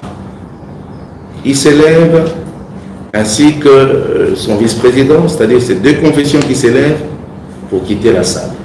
On a dit non, on doit continuer. Et il va sortir de sa bouche une parole en disant, si tel est le cas, si vous trouvez, continuez, comme ça nous on part. Vous pouvez continuer. On a dit d'accord, si tel est le cas, nous restons et nous allons continuer le travail.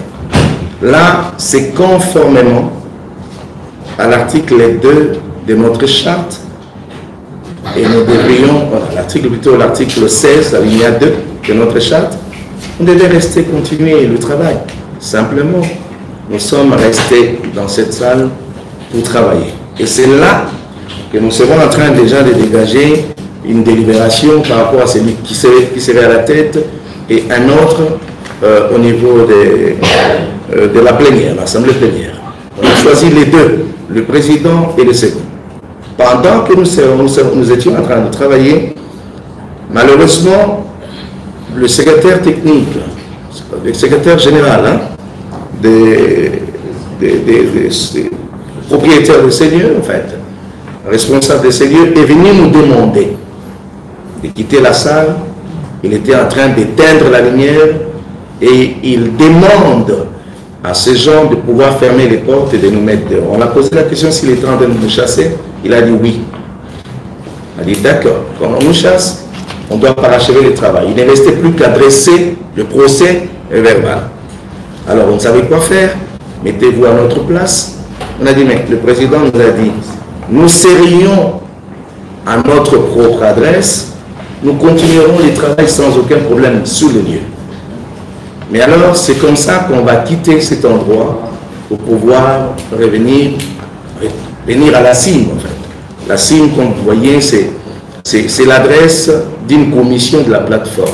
C'est-à-dire, c'est l'adresse qui appartient à la plateforme des confessions religieuses. Donc, c'est-à-dire, c'est chez nous ici. On est rentré ici, quelques-uns d'entre vous nous avaient suivis, on est venu parachever. Et ce qu'on avait à faire ici, c'était de dresser tout simplement le procès verbal. Et je tiens à vous rappeler que nous ne serions pas à notre premier exercice de ce genre. Parce que les autres fois, même lors de la désignation de Corneille Nanga, le travail avait commencé quelque part et on l'avait achevé à l'ECC. On avait commencé à la 5 ans, on est allé achever le travail à l'ECC. Donc, d'ailleurs, c'est comme ça que j'ai évoqué l'article 2 de notre charte qui dit, qui parle de l'adresse, qui parle de l'endroit, en fait. Et on s'est senti au moins soutenu par l'un des articles de notre charte. C'est comme ça que nous sommes venus travailler. Et nous avons fini le travail en bonne et due forme. Nous avons fait ce qu'on appelle la continuation de ce qui était entamé depuis le matin. Ce n'était plus que question de dresser le procès verbal, ce que nous avons fait ensemble. Et à la fin du travail, nous avons attendu. Nous avons parlé d'abord ceux qui étaient là en suivi. Nous avons dit nous restons un. Nous avons attendu toute la journée, sachant, disant que voilà, peut-être que les autres se ressaisiraient pour nous rappeler. Jusqu'au soir, on a trouvé que ce n'était pas fait. C'est comme ça que nous nous sommes permis d'aller à l'Assemblée tout bonnement parce qu'on nous attendait à l'Assemblée pour aller déposer notre PV. On arrive, le président de l'Assemblée qui nous exhorte par la sagesse de pouvoir retourner voir les autres et de nous mettre ensemble pour que la décision soit commune. On a dit, d'accord, cela nous dérangeait. Imaginez-vous le scénario de ce qui s'était passé, mais on a quand même accepté de reculer. Et les invitations ont été lancées. On rentre, au fait la lettre avait suivi de la part de l'Assemblée le même jour, l'Assemblée nationale, et c'est le lendemain, c'était le jeudi 29 juillet, que nous aurons l'invitation. J'aurai l'invitation de la part de ma confession religieuse, et chacun avait aussi l'invitation pour les comptes de sa confession. Les invitations venaient du président de la plateforme qui nous demandait de nous revoir au besoin, enfin, de nous revoir voilà, le vendredi 30 juillet pour un travail. Il évoque quelques éléments en disant, il propose que ce jour-là, ce serait pour, il cite quelques points à l'ordre du jour, mais si nous sommes partis, c'est parce que nous voulions, n'est-ce pas, rester respectueux à l'égard de l'autorité du pays et aussi chercher à consolider la fraternité, l'amour et l'unité entre nous. Nous nous sommes rendus tout bonnement le 30 juillet, le vendredi. Arrivé sur les lieux, la réunion a dû débuter autour de 9h, si je me souviens, si je n'ai pas encore avoir bonne mémoire. Pendant la réunion, il y a les sujets inscrits à l'ordre du jour. Il y a quelques points sur lesquels je reviendrai de temps en temps parce qu'on relate le fait, l'histoire. J'ai voulu être vraiment détendu pour que vous compreniez. C'est comme si on parlait, c'est comme si on échangeait pour que vous compreniez. Je relate une histoire. Alors, on arrive ce jour-là, le président qui nous parle, il dit, il présente à l'ordre du jour un sujet. Voici le sujet. Nous voulons traiter le cas, mais à une seule condition, vous devez accepter qu'on enlève les deux premiers candidats que nous avions qui ont posé problème, alors que c'est les meilleurs, nous savons que c'est les meilleurs, mais on ne peut pas continuer parce qu'il y a eu des choses dites à leur sujet, qu'on les enlève, et puis on vous donne la possibilité de prendre d'autres candidatures chez vous, de commencer à traiter comme ça. À ce moment-là, on se retrouve pour pouvoir travailler et sortir dedans d'autres candidats en prenant également les deux qui restaient. On a trouvé que ce n'était pas tout simplement cohérent. On s'est dit, ce serait pas réaliste, entre nous soit dit. Un travail que vous avez fait pendant longtemps, et on vous dit, vous devez recruter encore, prendre encore d'autres candidatures, ramener sur la table, alors qu'il nous restait moins de 24 heures d'après la prolongation donnée par l'autorité du président de l'Assemblée nationale. On a dit, mais on ne saura pas vider la matière ou refaire marche en arrière. On a dit que ce n'était pas cohérent, ce n'était pas réaliste. Et en plus, il faudrait le dire. Ça se passe comme ça. On a dit, non. Nous proposons un autre sujet à l'ordre du jour. Donc, pour notre information, c'est comme ça que nous tenons nos plénières. À chaque fois qu'il y a une plénière, le président a toujours présenté quelques sujets à l'ordre du jour et il les soumet à l'Assemblée, il les soumet à la plénière pour dire si quelqu'un a un autre sujet à ajouter ou à enlever, il laisse à l'appréciation des membres que nous sommes. On a toujours fonctionné comme ça. Et c'est là où on a dit, d'ailleurs quelquefois je me souviens, quelquefois où quelques-uns ont dû donner d'autres sujets à l'ordre du jour, dans d'autres plénières, ça a toujours marché de cette façon. On a dit, on a levé la main pour dire, ben, écoutez, Monsieur le Président, voyez la possibilité de pouvoir enlever ces sujets à l'ordre du jour parce que ça ne tient pas. Ce serait irréaliste. Mais nous vous proposons à l'ordre du jour les sujets, que le sujet soit basé sur un autre sujet, basé sur le travail que nous avons continué le 27 ensemble. Nous avons déjà établi un PV. Alors, nous vous proposons de soumettre ces sujets à l'ordre du jour. Question de voir si vous pouvez nous rejoindre ou pas. Il a dit non, ce n'est pas faisable. Mais on a dit, mais écoutez, soumettez même cela à la plénière comme ça. Tu vas dégager la majorité de ceux qui sont pour, de ceux qui sont contre. Vous comprenez que nous étions à 6, alors que nous voulions un sujet. Si voyons que voilà, avec ça, nous serons toujours majoritaires, nous allons remporter. Il a dit, je ne saurais pas soumettre cela à la plénière comme sujet du jour. Alors c'est là où il y a eu le blocage. Vous comprendrez. C'est toujours l'article 17 qui a posé problème. Le 27, c'est toujours le même article 17 qui pose problème le 30. Mettez-vous à notre place. Je ne sais pas si les gens qui nous suivent vont comprendre. Et là, il faudrait admettre que de toutes ces choses, les sujets, les allégations, je vous donne un exemple. Les informations, ce qu'ils appellent témoignages, je ne sais pas très bien quoi, qu'on sera en train de coller à l'un des candidats, par exemple, on dit être présenté comme le candidat des chefs avec des pressions sur les chefs religieux. Il disait de pouvoir aller vérifier si cela était vrai. Et nous avons posé la question, vous allez vérifier de quelle manière? Procès de rien à tous les 4 candidats qui sont passés. Je dois être sincère. Nous sommes serviteurs de Dieu. On les a reprochés de rien. On leur a, la première année qu'on a posé toutes les questions ayant trait à leur vie, à ce qu'ils font, mais on n'a pas mentionné habilité ou faute. Excusez-moi, on ne l'a pas fait. Ce qui signifiait que tous se présentaient tout bonnement, innocemment. Il peut y avoir des choses qui tournent autour d'eux, mais qui n'ont rien à voir avec leur personne. On a trouvé que c'était injuste de pouvoir coller à des personnes qui n'étaient pas directement concernées sur certains faits et de certaines allégations à leur intention. C'est comme ça qu'on a dit non, ce n'est pas cohérent.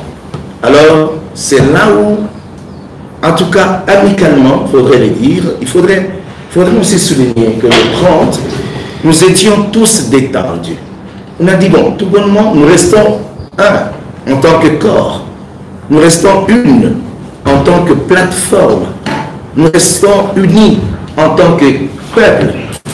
Et nous ne pouvons pas nous entredéchirer, nous ne pouvons pas avoir de problèmes et des soucis entre nous, sauf que démocratiquement, nous n'avons pas pu regarder à la même direction. Ce qui a fait que c'est tout à fait normal, c'est une règle démocratique. Vous pouvez prendre votre position et nous sommes divers.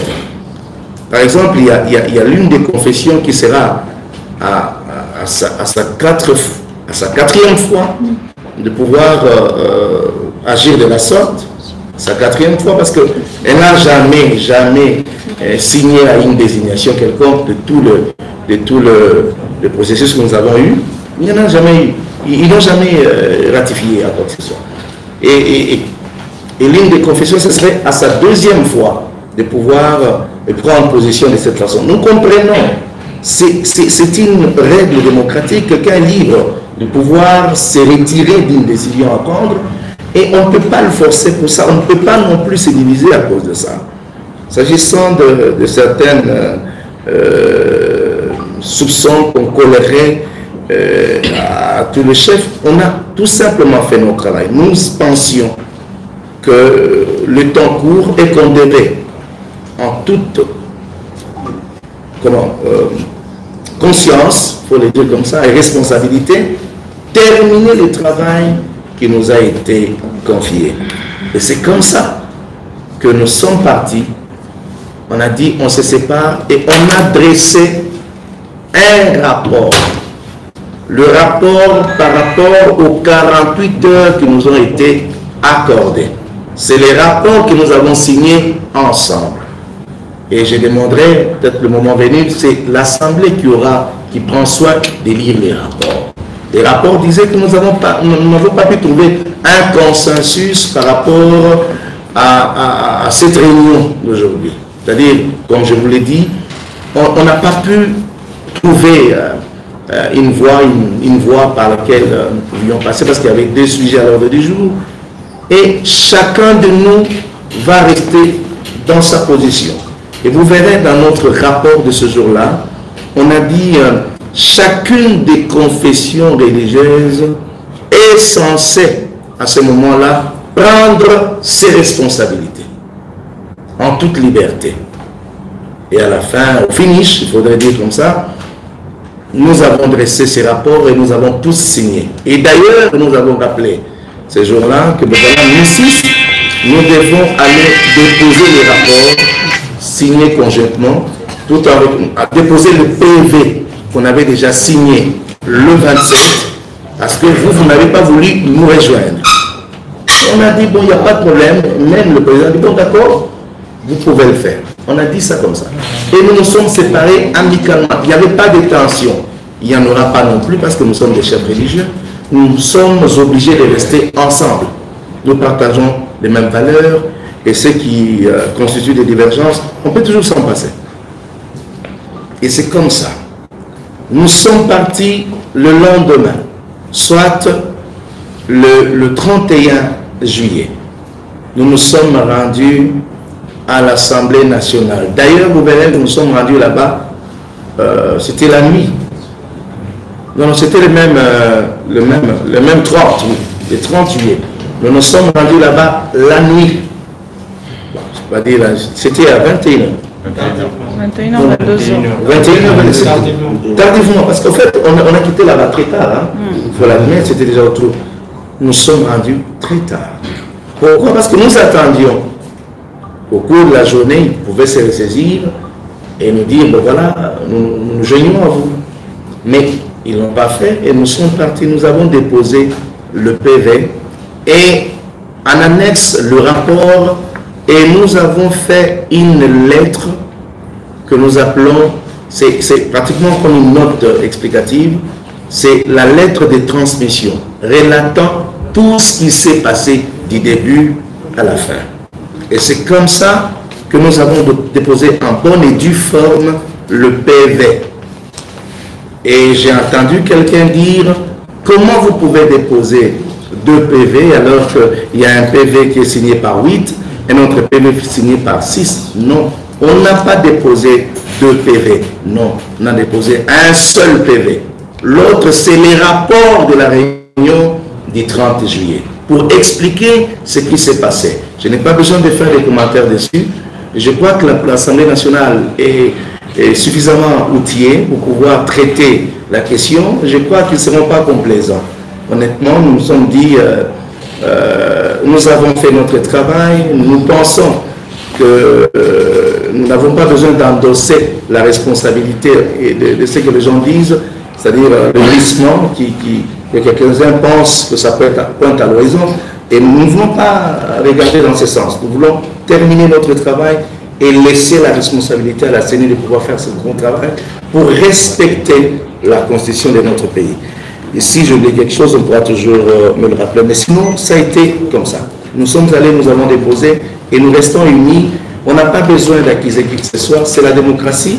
Même si quelques-uns pensent que nous avons mal fait notre travail, la charte pourra bien renseigner sur la question. Nous avons fait notre travail, j'ai dit, et je vous remercie. Madame? J'aurais une question pour préciser les choses. À plusieurs reprises, vous avez répété que les menaces et les pressions qu'avaient subies les confessions religieuses étaient des rumeurs. Est-ce que, en gros, de quoi vous parlez? C'est-à-dire que c'est des rumeurs quand il s'agit de Kalima ou c'était des rumeurs quand vous disiez avant sur votre communiqué, quand vous dites que c'est des rumeurs ou que c'est pas fondé quand vous parlez de de témoignages en fait de chefs religieux comme quoi il y a des pressions ou il y a des menaces? Enfin, juste de nous préciser ça. Comment vous pouvez dire que c'est des rumeurs quand c'est des témoignages faits par les chefs religieux ou que ça a été présenté comme ça? En tout cas, nous, le communiqué et le reste, on nous l'avait présenté comme ça, que ça venait directement des chefs religieux eux-mêmes. Est-ce que on peut vraiment parler de rumeurs à ce moment-là? Merci, madame. J'aimerais vous répondre directement pour ne pas oublier. Vous avez parlé de menaces, mais vous savez, madame, qu'on ne peut pas lier cela à la candidature de quelqu'un aussi longtemps que le candidat n'est pas concerné aux menaces en question.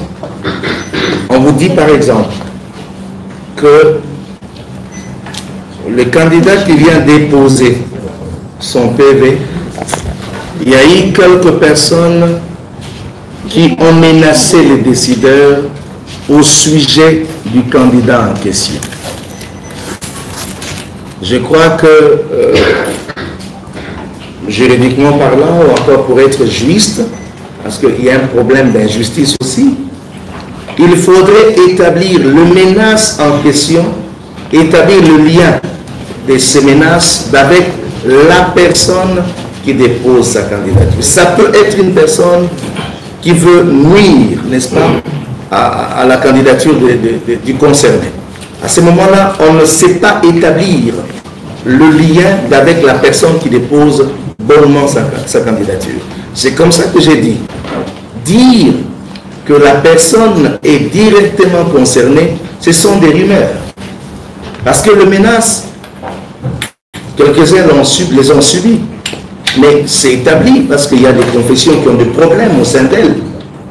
Mais établir cela et lier cela à la candidature de quelqu'un, c'est là où on a dit que c'était pas correct, c'était pas juste en fait. C'est ça, madame. Allez-y.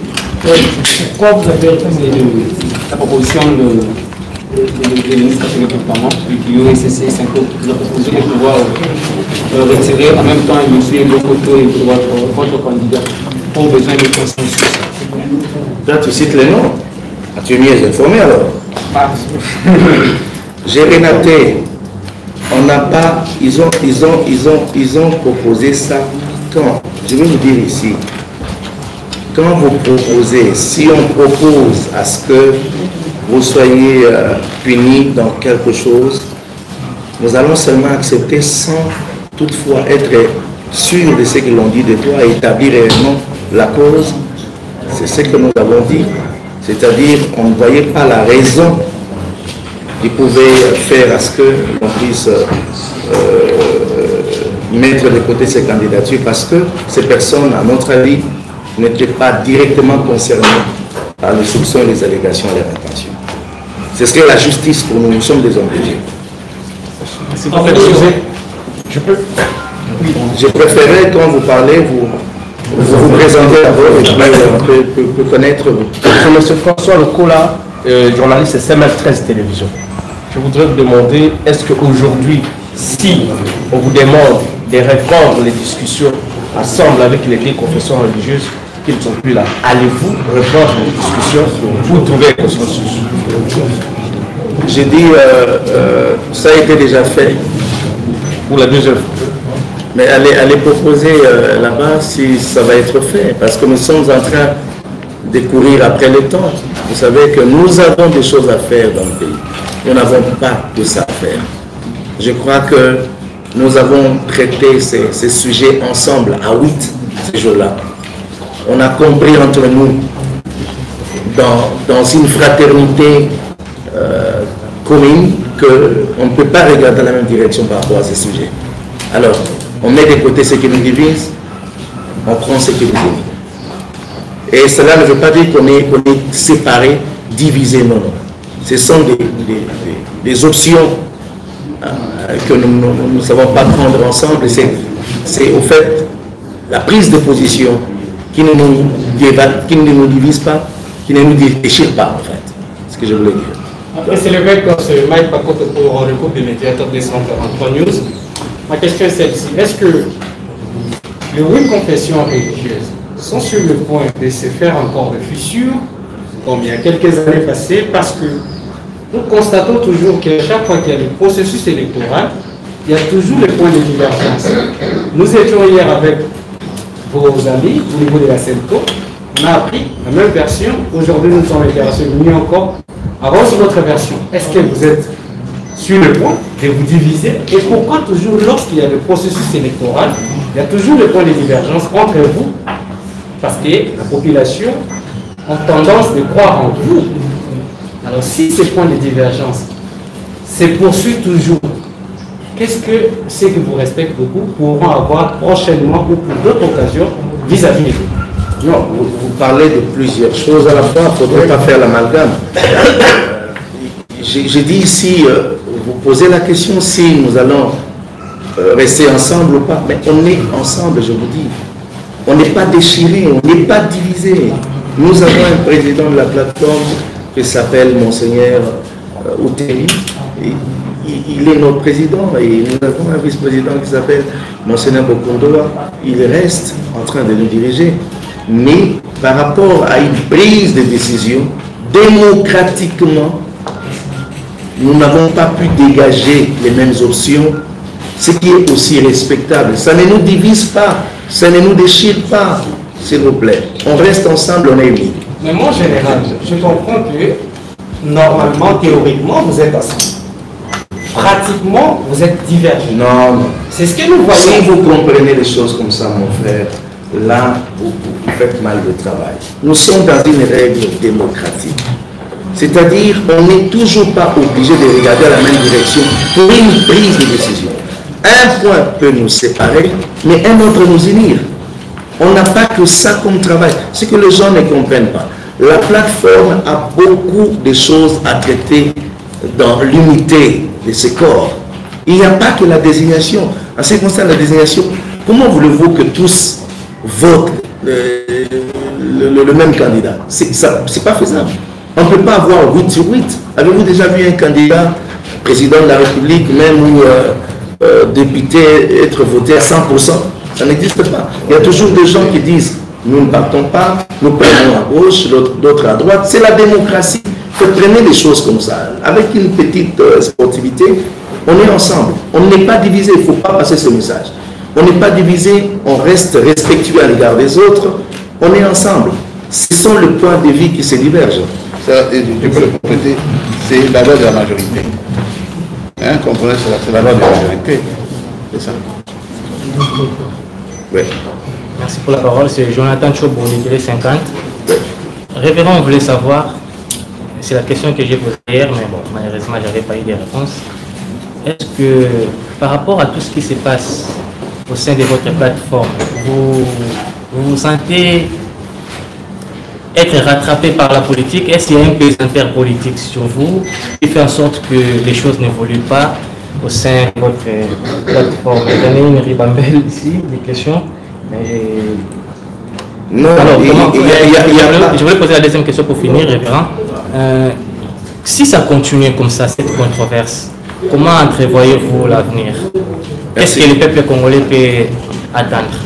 Merci beaucoup. D'abord, il faut savoir, il faut mettre la politique de côté. Nous ne sommes pas des politiques Et nous ne sommes pas en train de faire la politique. Bien entendu, nous accompagnons les politiques. Ce qui concerne notre tâche et responsabilité, nous faisons la désignation par rapport aux valeurs que le candidat incarne. Et bien entendu, nous tenons compte de la technicité contenue du temps de celui qui peut bien faire le travail. Et ça, c'est tout à fait normal que nous puissions à un certain moment avoir des avis partagés. C'est normal, c'est la loi démocratique. C'est ce que j'envisage de l'avenir. Mais c'est ça même la démocratie. On peut être ensemble, mais il y a des points qui nous divergent, des points qui nous différencient, si vous me le dire comme ça. Mais on reste ensemble en tant que corps. Le travail que la main fait, le pied ne le fera jamais. La taille de la jambe, le nez ne l'a pas. C'est un corps. Et nous parlons association. Vous dites être ensemble, pasteur, mais vous allez de round à round sans... De quoi? Je vais dire de round à round. Vous avez des concertations en concertation sans qu'il y ait de bonnes conclusions. Jusqu'où on va aller avec ça? Round à round, il n'y a pas de bataille. Pour parler de round. Ok? C'est un débat d'idées et de pensées. Je crois que c'est tout à fait normal qu'on arrive à un point où ta pensée domine la mienne. Et aux forces des cas, comme a dit mon collègue monseigneur, c'est la majorité qui remporte, même si ce n'est pas moi qui trouve qu'il y a des causes, mais parce que la majorité, je sais quand même être sportif pour dire, bon, je n'ai pas remporté, c'est normal. Mais cela ne peut pas nous diviser. Et peut-être les gens ont une autre idée. Écoutez, nous sommes des serviteurs de Dieu. Et aujourd'hui, nous devons nous retrouver pour d'autres choses. On n'a pas que la désignation à faire comme travail. Parce que les gens pensent que la plateforme n'a pour travail que la désignation des membres de la CACHEES. Non, nous avons mieux à faire que ça. Je vous comprends qu'une information référencée. Ils ont dit que c'est par modestie. Ils ont dit que c'est par modestie qu'ils viennent auprès de vous. Pourtant, ils peuvent choisir un candidat et puis vous ramener et ça ne dérangerait pas. Il est vrai que vous êtes majoritaire, mais ils disent qu'ils sont deux, c'est le président et le vice-président. Même. S'il vous plaît. Je pense qu'on a donné, n'est-ce pas, le texte, si vous allez lire, évitez de nous amener dans les polémiques inutiles. Le révérend vient de dire ici, Éminence, que nous sommes ensemble. Sur ce...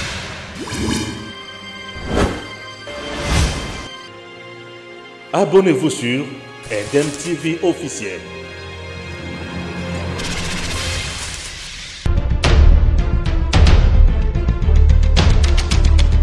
Tango Koki avec Stéphane Balamongue.